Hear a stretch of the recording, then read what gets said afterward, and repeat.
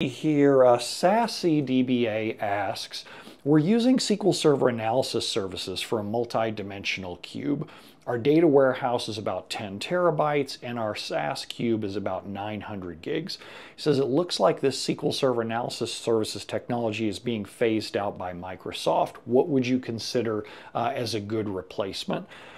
I don't know if it's being phased out by Microsoft. I actually have not seen anything like that. I don't know that they're doing a lot of future development in it. Microsoft is really pushing everybody with data warehouses to do the cloud. And I just not just pushing. Every client that I have that's building a new data warehouse is doing it more towards serverless technologies.